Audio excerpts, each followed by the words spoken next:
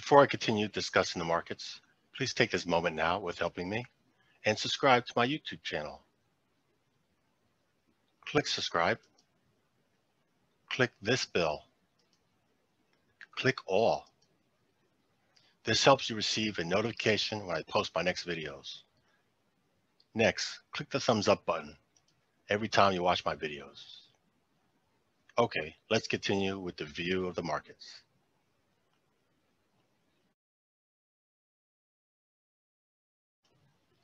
Welcome to another video of Winning Wall Street's Money. In this video, I'm going to discuss investing and trading in currencies.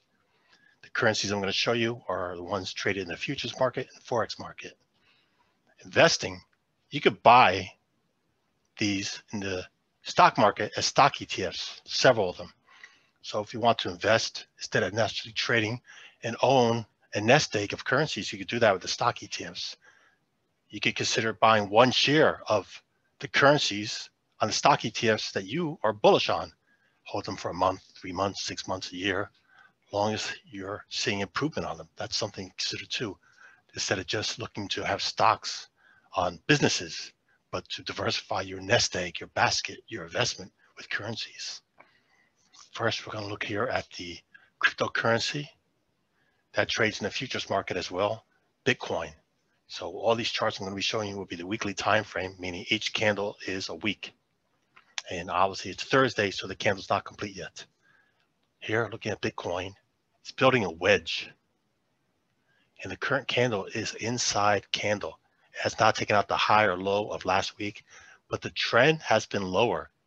All the highs have been making lower highs. And notice the range of the width is also tighter.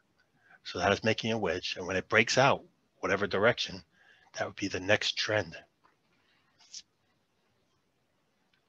Now looking at the US dollar here on the right. Again, each candle is a week. The bigger picture is the trend has been down and it's currently in a consolidation. And past day, the Federal Reserve came out with an announcement they're going to leave interest rates alone. Typically, when you raise interest rates, the US dollar goes accordingly. Well, they're not raising interest rates, so you shouldn't expect necessarily the US dollars go higher. Yes, the US dollar is one of 3 currencies for safe haven that people buy, invest in when they want to be in a safer currency. Well, they're not doing that because the value, the momentum is down. And we have a bounce and consolidation. If you're bearish and expecting prices to go lower, there are opportunities here to trade and make money on the downside. So the stock ETF is available for this. One of them is Uniform Papa. But I'm showing you here again the US dollar index, $ Delta X-ray Yankee. So there we go. We have both in a decline. Bitcoin cryptocurrency and the US dollar. Yep. Let's go on to the next. We'll look at the US pairs that it trades in the futures market. US dollar is made up of several currencies. The top 3 currencies, the biggest currency in the US dollar, that weighs the most, is the euro, followed by the yen, then the pound, and the Canadian dollar. So a movement in the euro US dollar has a big effect on the US dollar index. Again, these are the futures we're looking at. Has a /6 followed by the letter for the currency. So that means when you have / and a 6, that means it's a currency pair in the futures market. Again, this does have a stock ETF. So the momentum and the trend has been up. And this wedge, these purple lines, are getting tighter. It's building a coil. And now it's coming close to the bottom of the coil. So maybe it'll be a bounce, go up, and have the new trend. The past 3 weeks is building a consolidation. And the all-time high this year was right there.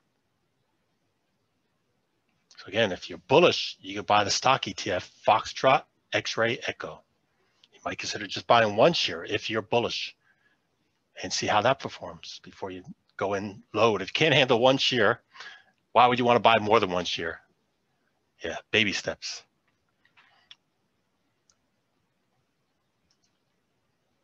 Looking at the Japanese yen. Just like the euro, It's in a coil. It's in a wedge going up. It's testing the bottom of this wedge. Again, this candle hasn't closed yet for the week. It also has a stock ETF. Let's go on to the next. The British pound.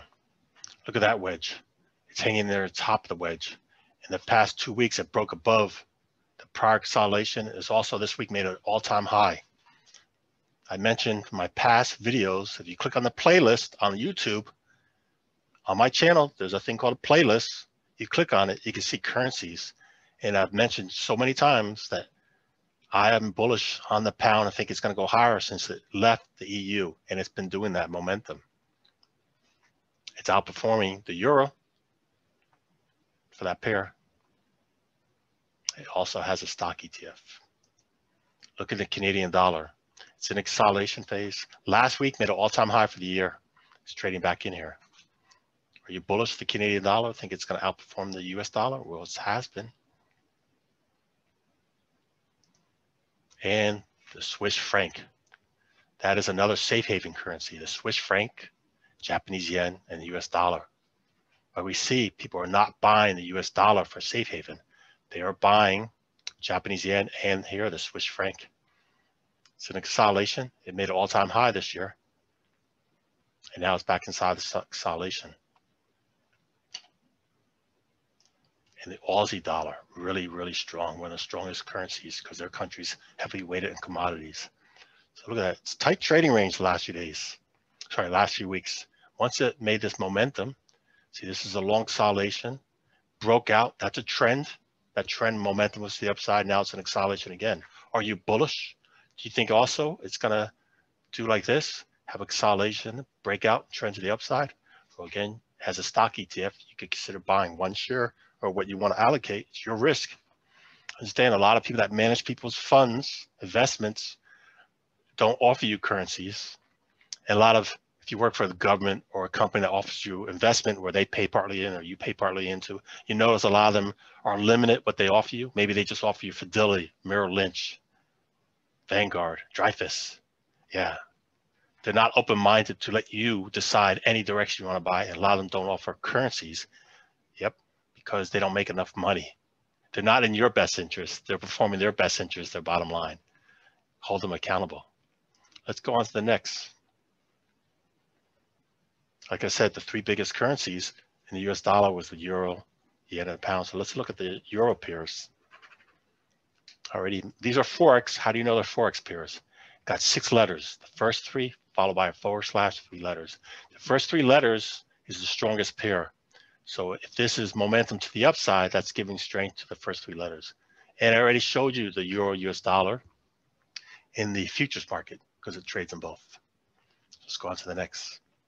The euro yen.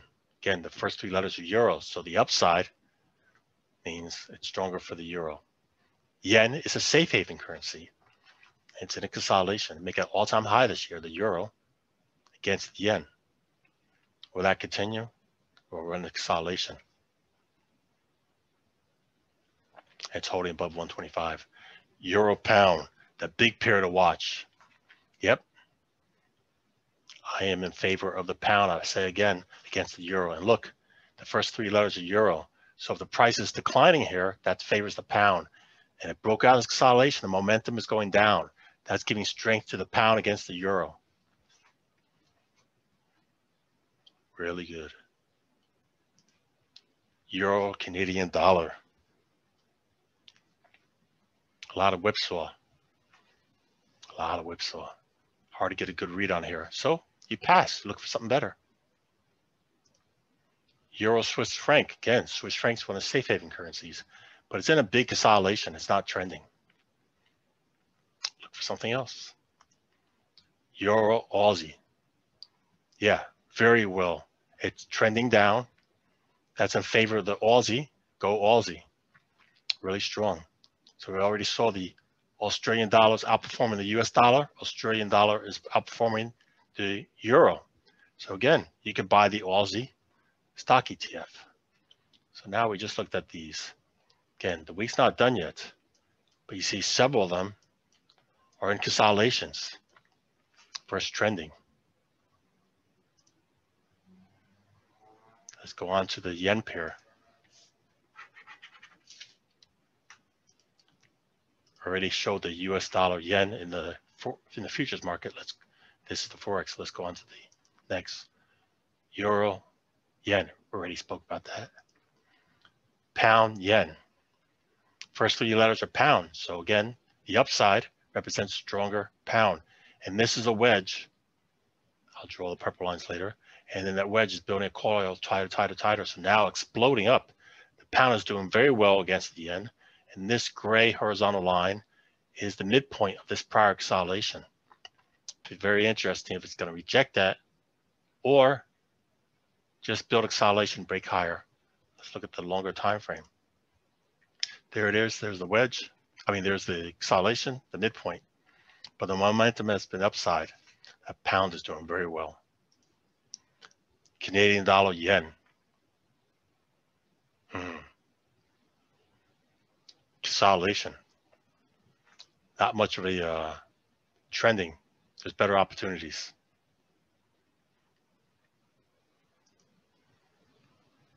Two safe haven currencies, the Swiss franc and the Japanese yen.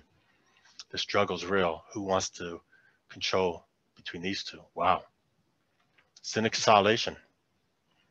Retest this prior area, which was a supply area. Suppliers where sellers were, and the green area was demand zone where buyers were. Big consolidation. Interesting if it's going to break out above the swing high or fill and go back to the swing low. Aussie yen.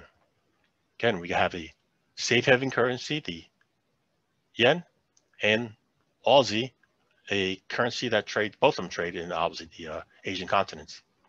So it's in a consolidation. The prior trend was upside, giving favor to the Aussie against the yen. Let's go on to the final. The pound. Already spoke about the pound, the dollar. Already did the pound, the yen. Already did the euro pound. Pound and Canadian dollar. Wow, look at the pound broke out of this consolidation against the Canadian dollar. Right off the bat, now you'd be aware the Australian dollar is outperforming against many currencies and the British pound. You could trade against stock ETFs on the British pound, Australian dollar. You could have done that last year as well and already been making more money versus if you got in today, because my past videos, I've been mentioning that. Pound, Swiss franc. In a consolidation, it's coming up to the swing high, this yellow. Horizontal line is a swing high here, and the strength is the upside for the British pound against the Swiss franc. See if it's going to break above that, close above that, or reject that. We'll find out. Pound, Australian dollar. Well, the first three letters of the pound giving that strength. So declining prices here are favoring the Australian dollar. And look at this, in a consolidation, tight consolidation. The call is tough there. And I'll end there. Please click the like below. And if you haven't subscribed, please subscribe. If you like this market information I've shared and want to learn more with greater detail, step-by-step training, I have a Patreon page. I share trade ideas for earning monthly income. Below in the description box, click Show More. Scroll down. This link here, click on it. Take you here to my Patreon page. Select the membership and join. Then you have access to unlock my posts.